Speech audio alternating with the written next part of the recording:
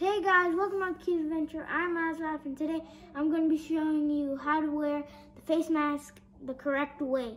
I just found out on Google that a lot of people don't know how to wear the face mask. So today I'm going to be showing you the meaning and how to wear it the correct way. So if you're not sick like me, I'm not sick, you wear it with the blue side inside and then the white side on the outside. And then that means that you don't want any germs getting into, into you. And then if you are sick, or any type of sickness, you wear the surgical mask like this.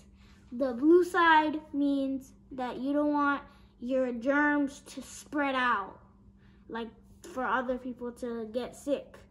So this is how you wear it if you are sick and if you aren't sick. So I hope you guys enjoyed this video. Please subscribe, and yeah, bye. Peace.